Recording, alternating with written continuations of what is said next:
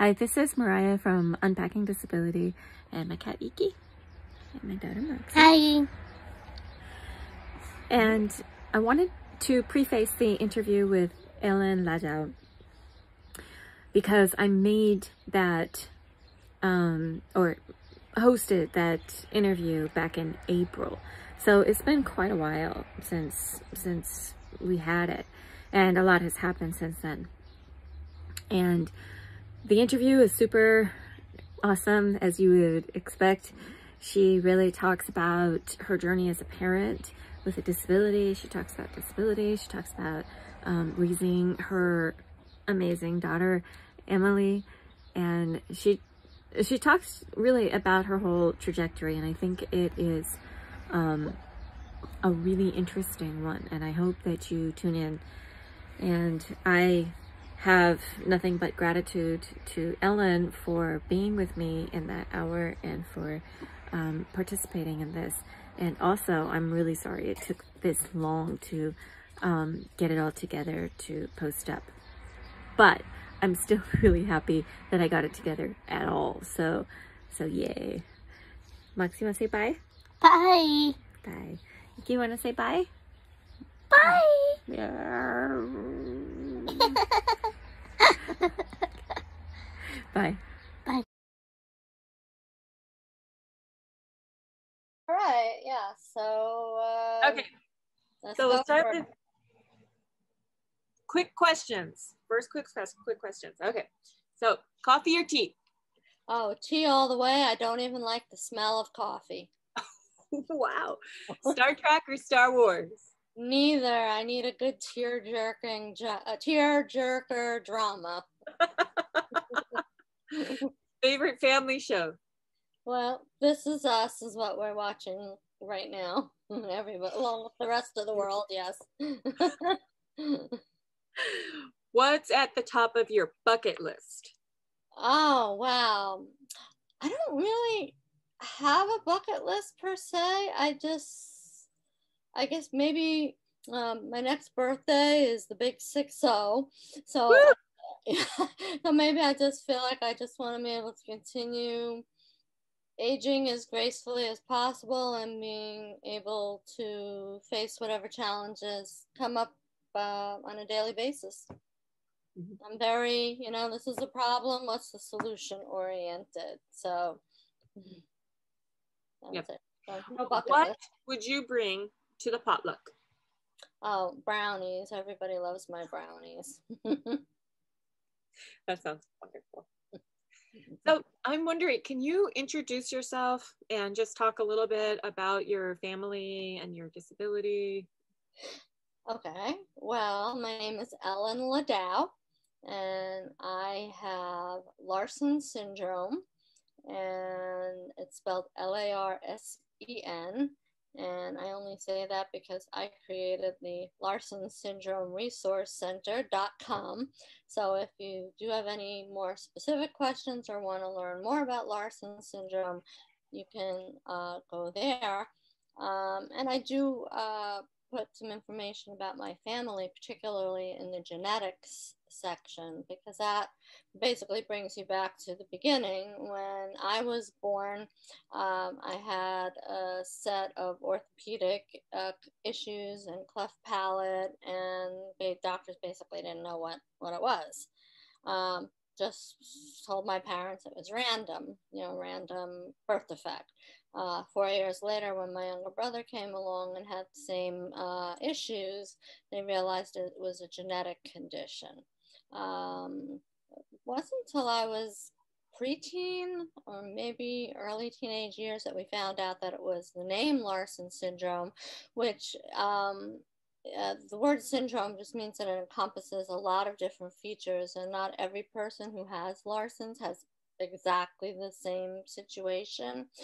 But one of the major identifiers, I'll hold it up, I don't know if people can see, is this shaped thumb. It's called a spatula thumb.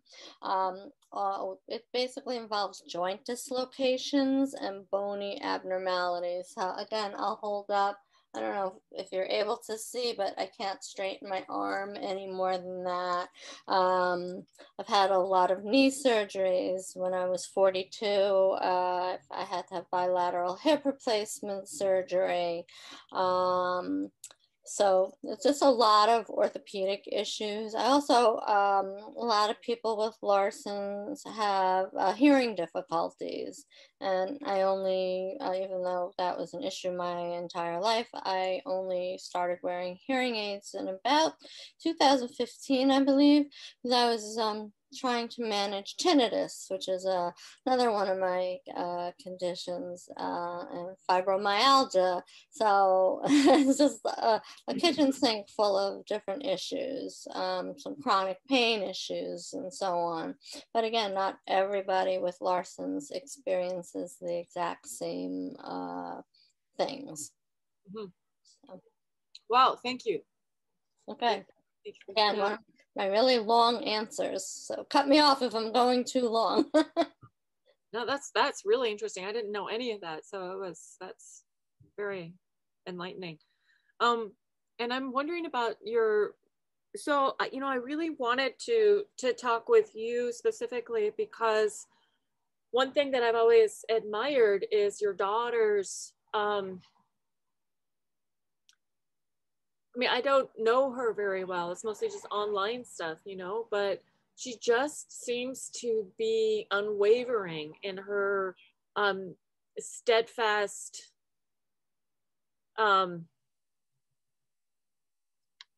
not just her belief in herself, but in disability as a whole, and in her commitment to, of course, the disability rights movement and advocacy and all of that stuff. But it's to the extent that it really makes me wonder about you, her mom, and that empowerment that she must have received or in some way have kindled underneath her. She has a belief in herself or a confidence that to me has deep roots, like familial roots. And I wanted to ask you about your parenting journey, like you becoming a parent, and if you always knew you wanted to be a parent. Did you experience doubts and discouragement from your family, from friends or medical professionals? Or can you tell me something about that, like your background in becoming the mom that you are? Well, first of all, thank you for the very kind words about Emily. And I actually credit a lot of my disability identity from her. So we kind of, I believe that she taught me, but she'll tell you otherwise. So we have a very close bond, and yes, but my parenting journey. So the short version of the story is that since I previously told you that Larsen syndrome is genetic, it was believed to be a recessive genetic condition. Now, I know this isn't science class, so I'll just say that prior to conceiving, I was, and my husband was under the understanding that I could not pass Larsen syndrome on to a child. So there was never a thought in my mind that she would inherit this condition, because this is what medical people told me. When I was 20 weeks pregnant, the sonogram suggested otherwise. They picked up, how they do this, I don't know. They picked up palate issues, and they thought club foot. At that time, it was obvious that this wasn't just a random occurrence, that she also had Larsen syndrome.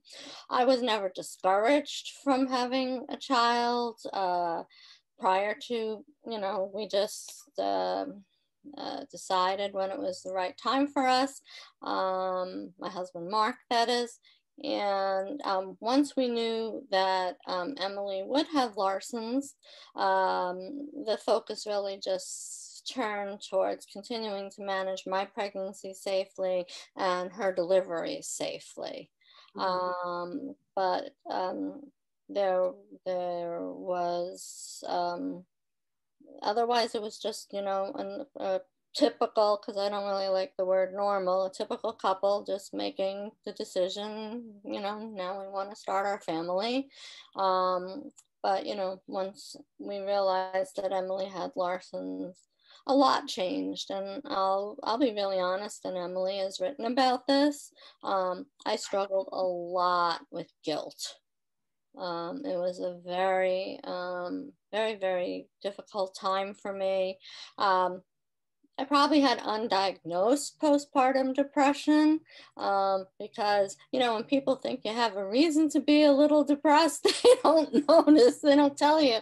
I wasn't really offered help other than family, emotional support at that in the early days. But it was difficult because even though, I knew that I did well in school and I went to college and I got married and I had jobs, there was still a lot about the disability experience growing up that was painful. It was very isolating. I knew my brother was the only disabled person that I saw on a regular basis, and there was one other boy that rode the special bus to school, who I believe he had spina bifida, but I didn't have role models. So that I felt very isolated growing up. And also, as I admitted to earlier, I'm about to be 60. So there was no Americans with Disabilities Act, and you didn't see a lot of people with disabilities even out in public because, there aren't curb cuts everywhere. So there were no people out in wheelchairs or walkers. It was just a very different growing up situation. And also I grew up in a pretty suburban area, pretty isolated. And one of the main activities that kids in the neighborhood did was bike riding, which was something that I couldn't do. So again, it was an isolating experience.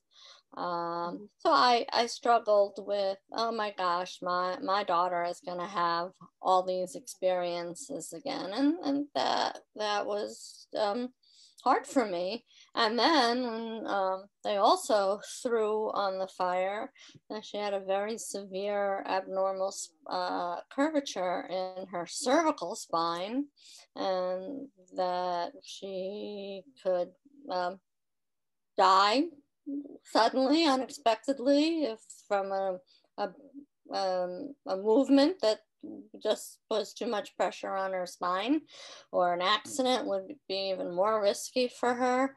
And, it just made a nervous mom even more nervous. So here I am having my own disability, and I can't even really get up from a chair without pushing off.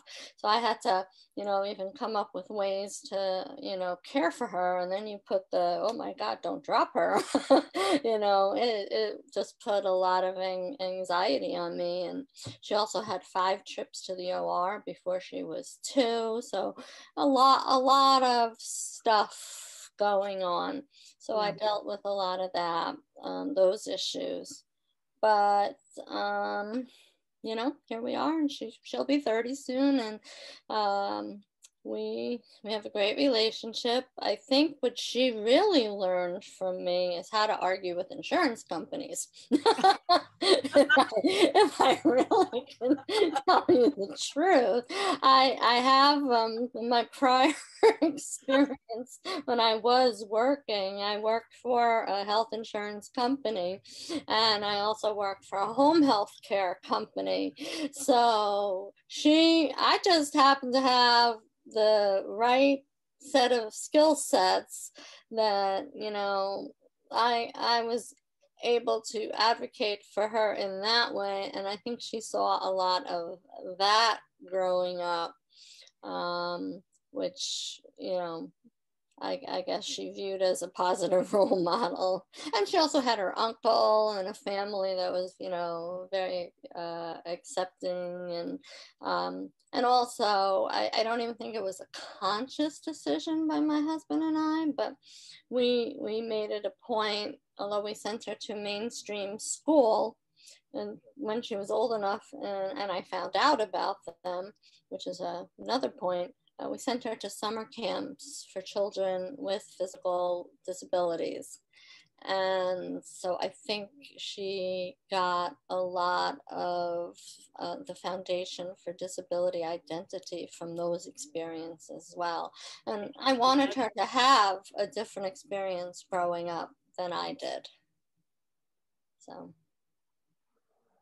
That's like Camp Jeanette. It seems like it's right that well, like from Crip Camp. Yeah, she went to a couple places. Actually, the first camp she went to is she was, oh God, I don't know how I even did this. You know, your whole life you teach your kids, don't talk to strangers, don't talk to strangers. Then drop, okay, bye, see you in a week with people she never even met. It was very weird. And when we picked her up, and they wouldn't let her call or whatever. And when we picked her up, they, you know, we heard she had a miserable time. So I was certain she would never go to another camp. But to her credit, the following summer, when she found out there were at least computers where she could instant message us, she decided she would go. And they were hot, buggy, miserable experiences. To her credit, she stuck them out, and I think it was a very important foundation for her. That's awesome. Yeah. So challenges. Some of the challenges that. What are some of the challenges that? Well, the question is, what are some of the challenges that parents with your disability often experience, or what disability-related challenges have you experienced, like you yourself, in terms of logistical, systemic, ableism, microaggressions, and so forth? Well, again, because not every person with Larsen syndrome has the exact same set of, for lack of a better term, anomalies or symptoms. I can only speak for myself. Like I said, I had difficulty carrying her, lifting her. When we lived in an apartment that was 2 levels, you know, made sure to have upstairs stuff and downstairs stuff to minimize going up and down the stairs. And that even got too difficult for me when I realized that she was not going to be a stair climber. So we moved. You know, it's basically, like I said before, this is a problem. What's the solution? The steps were a problem. Luckily, we were in the position to be able to move. Again, that's not always an option for everybody. And I consider us lucky that we were able to do that. So my main problems, I think, is just because a lot of more lifting than average, and because of her ambulation issues. So it accelerated what was already, you know, my back pain. I had stopped working when she was about, I think it was just after her 2nd birthday because of so much back pain. The silver lining of that is I got to be home with her as she grew up, but you know, the physical caretaking did put an extra strain on me. The other major issue that I had is that I don't drive, and living in the suburban Long Island area, transportation was always a big concern. Luckily, with, you know, my husband's support, understanding employers on his part, and friends, and we managed. And now Emily drives and takes me where I need to go. So yeah, full circle.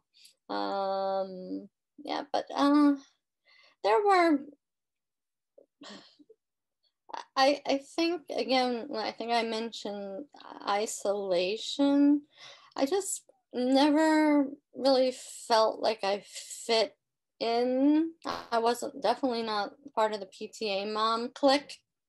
Um, I just, even though I'm a talkative person, I guess I'm maybe more reserved socially, and just because of having so many experiences of being excluded, that sometimes it gets hard to really put yourself out there, because you fear rejection or not being included.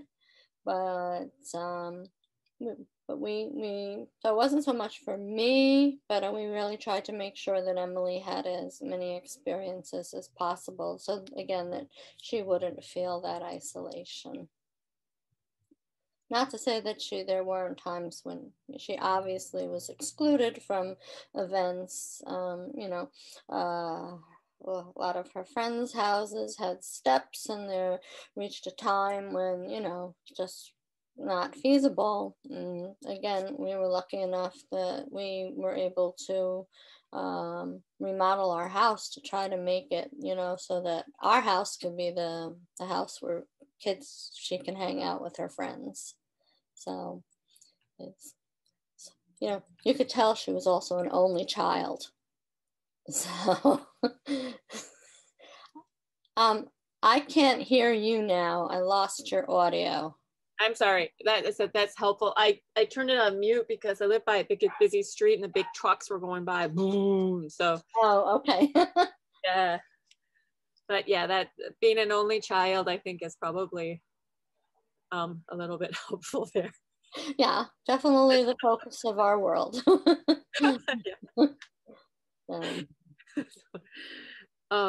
So then I was wondering about solutions. You've talked a lot about solutions, and that it seems to be that's really your a natural sort of flow with you, like problem solution, like the challenge and the solution, you just flow like right into the solutions. But yeah, that was one of the questions, was how was finding support from both within and outside the disability community. How did it help you address like the challenges that you faced as a parent with a disabled mom? And how can we all raise proud, strong, disabled kids? How can we learn from our experiences growing up with disabilities to help us in our current mission, which is raising, proud, strong, disabled kids? So well, I guess I'm wondering too about your personal experience of growing up with a disability and how that framed your parenting style and how you raised Emily. Well, again, I mentioned before, first of all, I grew up pre-ADA. I also grew up pre-internet. So I think the internet has had a profound effect on even the development of a disabled community. So you have the ability to reach out to other people who, share your disability. So that in itself is helpful. As far as my personal disability community, I only had that for a couple of years when she was in preschool, because she went to a preschool for kids with disabilities. Kind of as naturally happens, tended to lose contact with those moms as Emily went to mainstream school. And as I said, I really wasn't the typical PTA mom.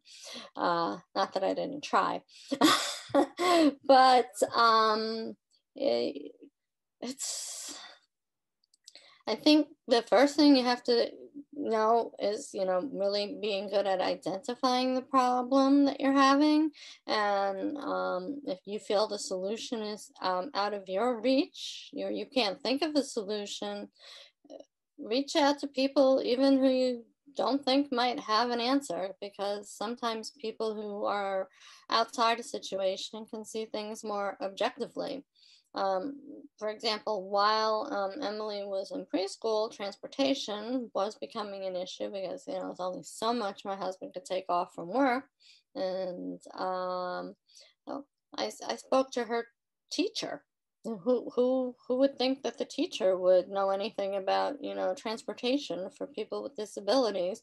But it turns out she referred me to the school's social worker, which at the time I didn't even know they had, and she was able to hook me up with a transportation service.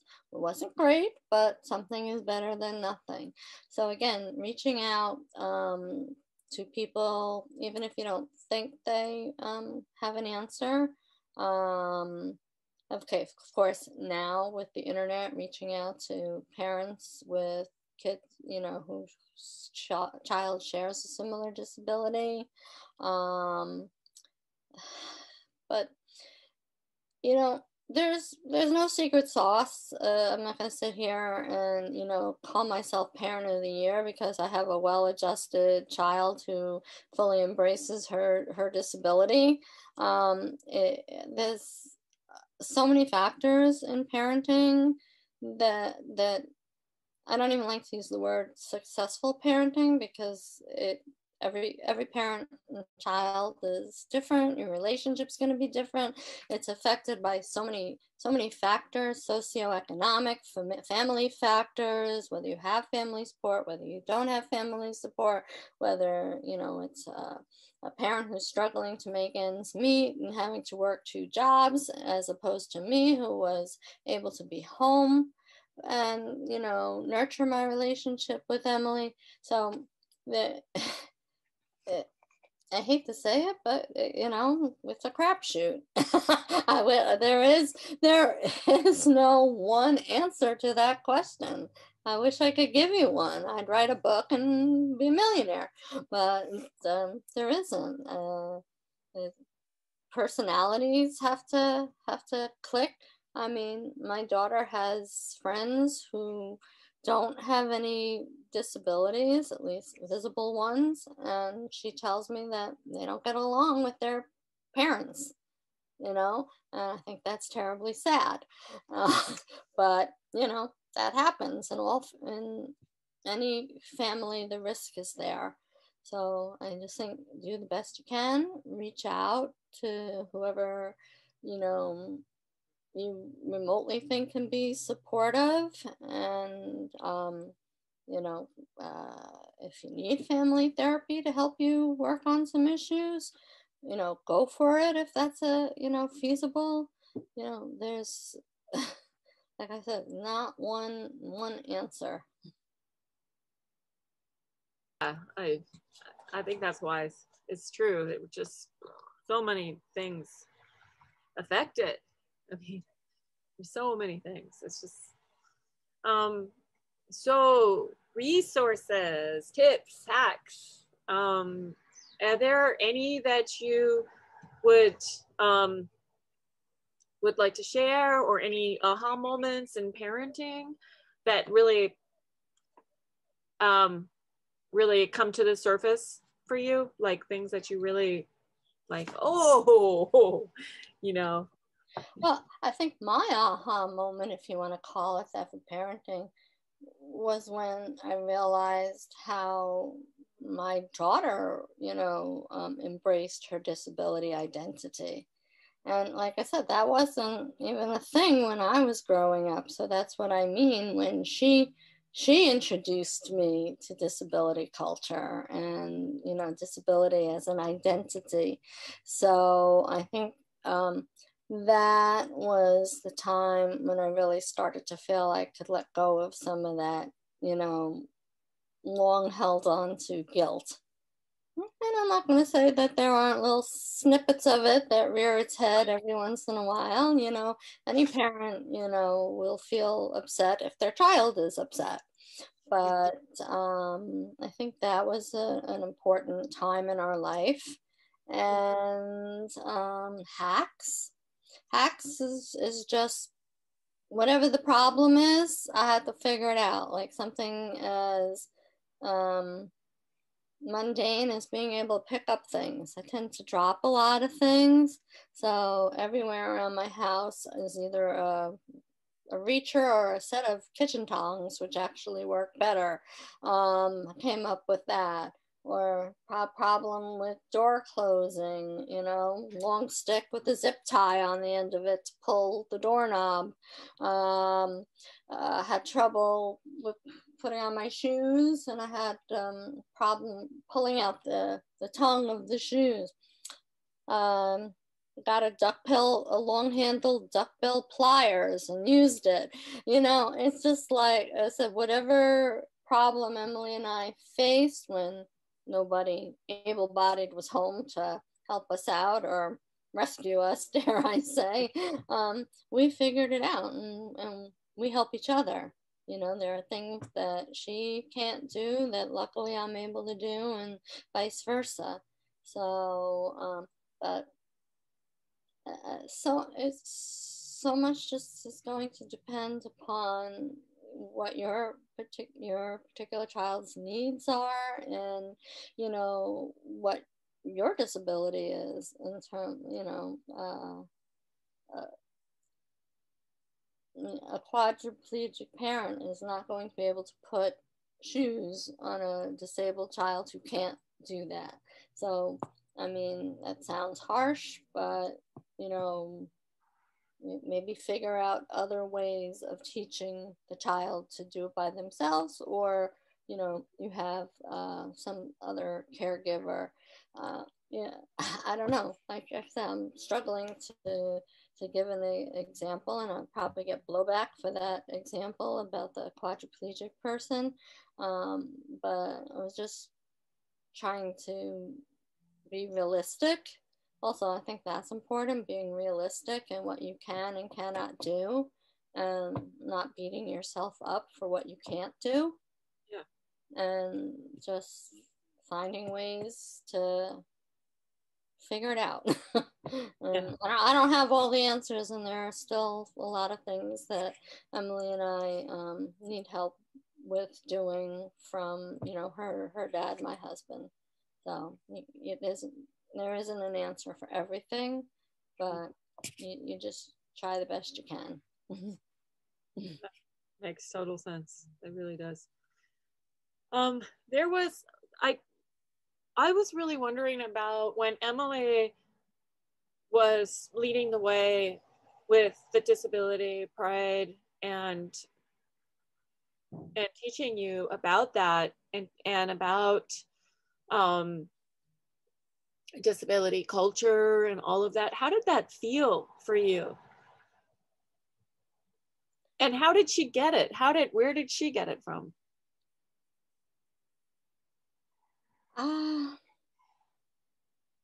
Where did she get it from? Well, I think some part of it she did absorb from seeing me like advocate for her, and other, I think her summer camp experiences also gave her that sense of, there is a community of people with disability out there, and I will belong to them. And I think how she went on that path sort of happened accidentally almost. She's almost like the accidental advocate. She her Sounds like I think so, because her cousin invited the two of us to a disability awareness day at her high school, and Emily couldn't have been more than 8, and there were other panelists, including myself, and Emily stole the show, and she knew it. And then as a result of her going to camp, she got an invitation to audition for Sesame Street, and she appeared on several episodes of Sesame Street to educate the audience about life with a disability, and how even though you do things differently, you can just still be one of the neighborhood.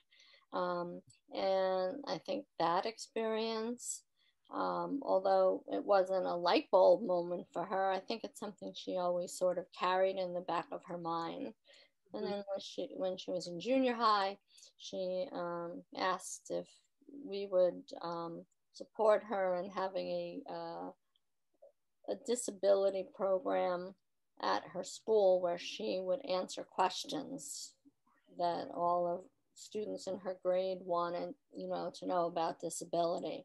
And she went to the principal's office and she presented the idea for the program, and they had it. And so it was just gradual. And in the meantime, all along, we thought she wanted to go to college to become a high school English teacher.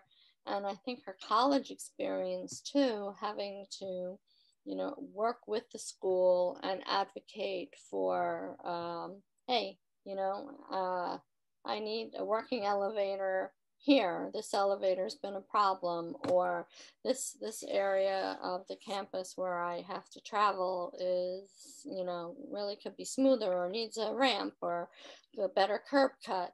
I think it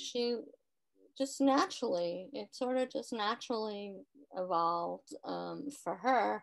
And then she announced that she wanted to become a disability rights advocate. We're like, I didn't even know that was a job. I didn't know that there was this community. But she found it. Again, the internet's an amazing thing, the research. And not a week after she graduated college, she went on an internship with the American Association of People with Disabilities. Mm-hmm. So, and I just credit her fortitude and her perseverance. And I always say now I'm riding on her coattails. She's not a high school English teacher, but she's a teacher of a larger classroom. And I think I'm her first student. So I'm very lucky. I'm very lucky. Oh, I'm gonna tell her I made you cry. Yeah. Oh, man, she's working in the living room doing something.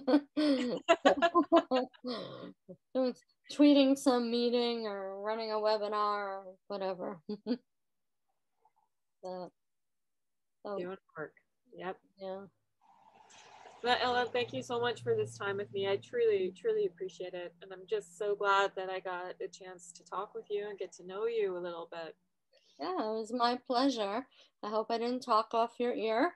And if you have any other questions that you think I could answer, you know how to find me. I mean, I do have a lot more questions, but then it would be a 5-hour interview. Oh, well, that's the thing. Remember when I said I didn't feel like a, typical PTA mom? I think moms, you need some common bond, I think, to just click with people. And I always found that I could click right away with a parent who had a child with a disability. And it doesn't matter what the disability was, it can be completely different than what you're dealing with, but there's just something about that experience that makes it much easier to have a point of connection.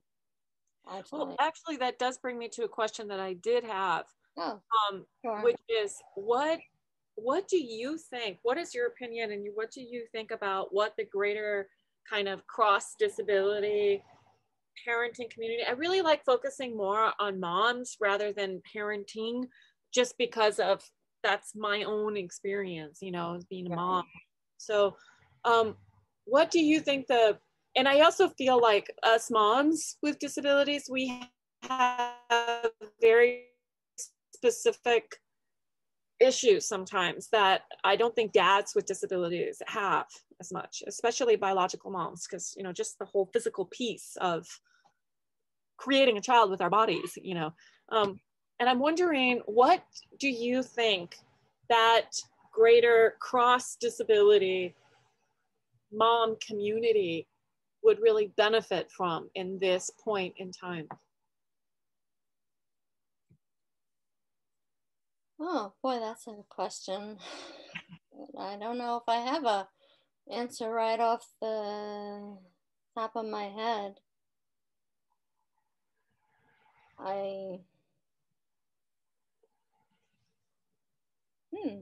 You have me stumped there. I think just being a support, and even though your child may have a different disability than the mom you're meeting in the pediatrician's office, you know, well, what services does your child get? How did you get that? Where do you find support? You know, I think moms or parents with disabilities, like I said, have an easier time talking about these issues than, you know, the stranger who just comes up to you and says, what's happened to your child? What's wrong with your child? That's kind of off-putting to start a conversation. But if I see a parent who's had a child with a disability that I may know something about, or even if I don't know something about, you know, I feel like I have an easier time starting a conversation, and then things just tend to flow.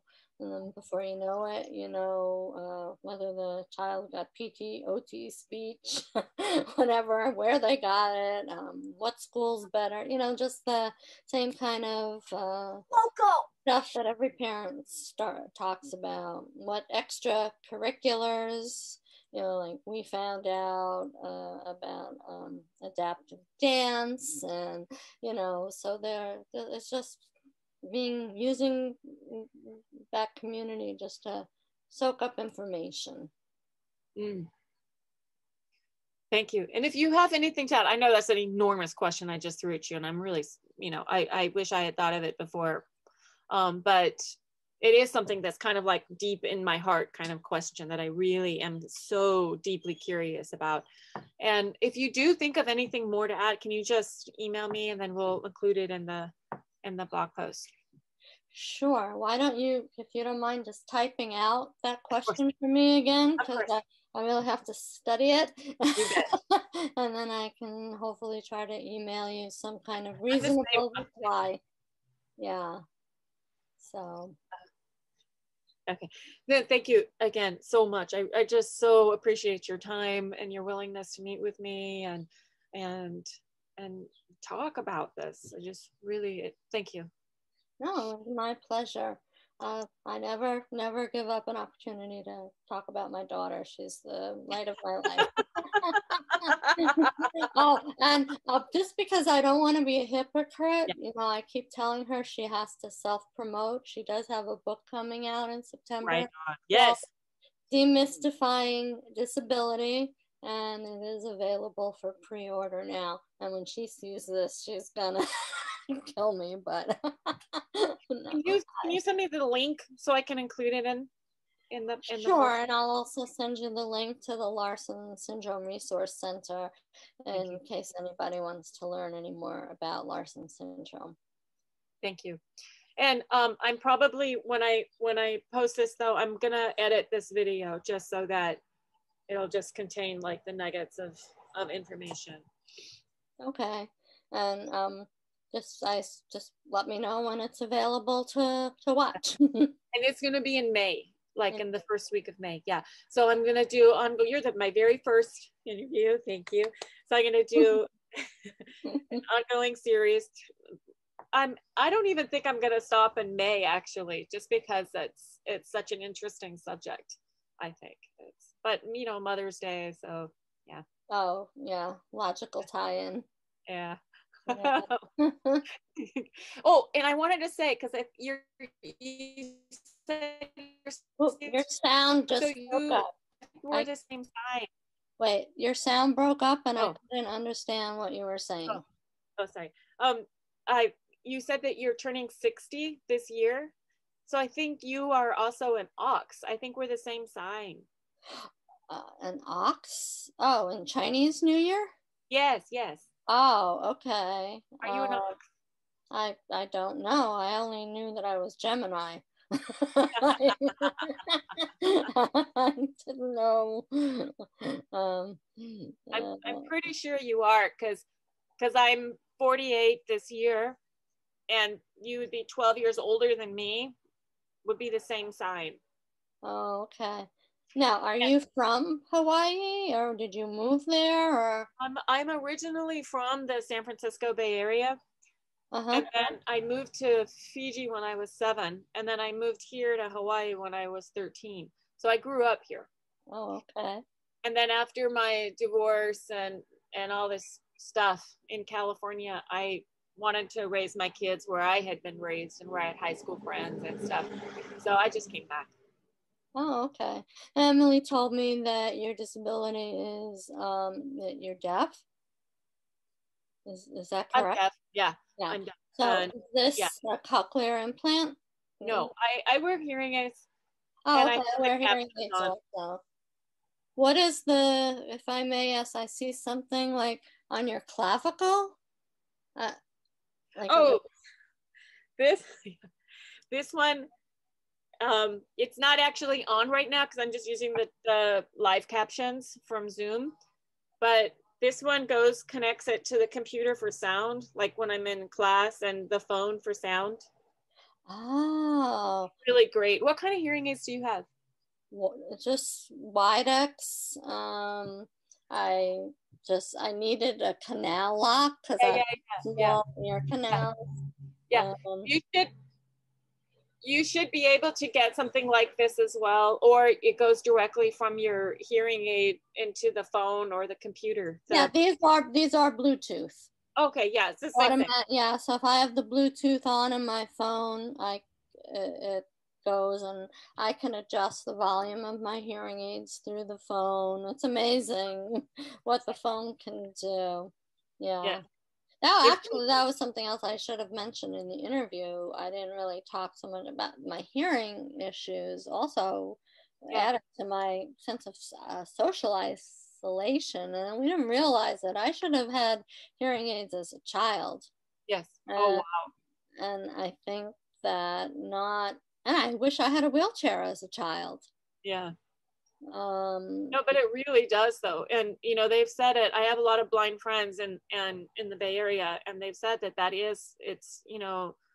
they thought that being deaf or hearing impaired in any way, or having a loss of hearing, would be worse than only in terms of being as isolated as we get.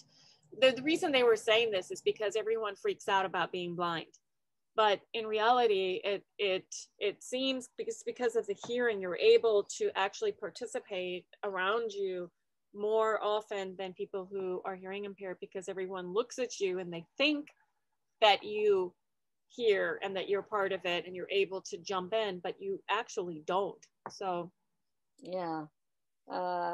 I know. No disability Olympics. So I didn't mean to bring that into like. Oh no, it's not disability. I totally understand that, but I think now, I'm really, I've been able to look back, and there's so many things that I wish, and no disrespect to my parents, they didn't know.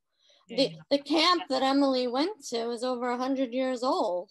One of them, my parents didn't know about it, and there was, again, no internet to research this and whatnot. So I just went to a regular summer camp and sat and broiled in the sun while everybody else was playing, or I was a scorekeeper.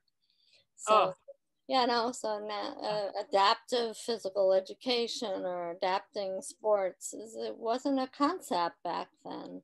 So again, my growing up and Emily's growing up is really a study in contrast. So I think. Yeah. This is Angela. Hi. This is my youngest Mac. Hi. Nice to meet you. Good. Oh, you too. Sorry. I'm all the way in New York. Have you heard of New York? Yeah. I think it's the opposite place of San Francisco. Yeah. Very far away. But I've never been to Hawaii. I hear it's really beautiful. It is. You gotta come. It's really cold and kind of miserable right now, but it come when it's warmer. Yeah. Next summer. Yeah.